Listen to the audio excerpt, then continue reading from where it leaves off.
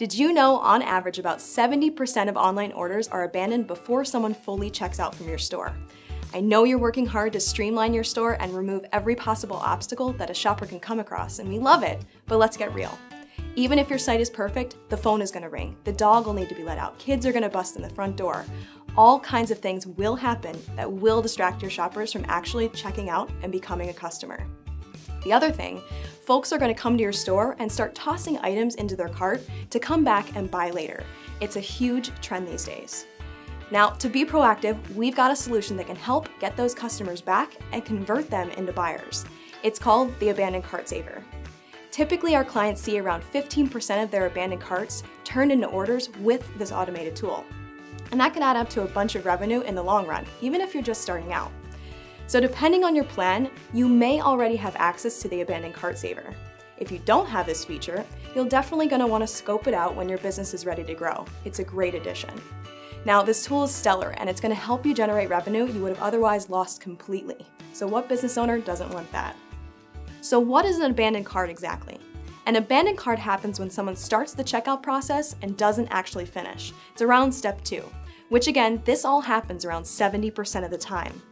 Once that email address has been collected, the Abandoned Cart Saver will automatically email clients and invite them back to make their purchase. You can even include a coupon if you really want to entice someone to come back and buy. It's simple and has a great return on investment. Every business is going to be a little bit different in how they set up their abandoned cart emails. Hop into your control panel and go to Marketing, Abandoned Cart Notifications. Again, if you don't have this feature, you'll just need to go ahead and upgrade when you're ready to take your business to the next level. You'll see here that you can add yet another message to the lineup, and you have a link to a rad resource that will help you understand the functionality of this feature. I really recommend checking it out. Below, you'll find the recommended cadence of your emails for abandoned cart. These work really well for clients out of the box. However, you can make changes based on client feedback or the research you complete for your targeted audience. Every business may tweak slightly to accommodate their specific customer base. Now you can simply click right here to edit. You'll have all the controls that you need to customize this email. As you can see, we've helped you out a bunch by providing you some pre-made copy to work from. From here, simply use the WYSIWYG editor to adjust as needed. You can go ahead and add images or video, whatever you want to include to help boost your brand. You can add a coupon code that you've created by simply selecting it here. If you'd like to shut off the email, you can do so right here. Finally, you can adjust the timing for this email. If you're a beginner, we'd recommend leaving things just as is. And just so you know, you can tweak them down the road once you have the confidence to do so. Now here are some tactics to help you get started and seem to work really well for most of our clients.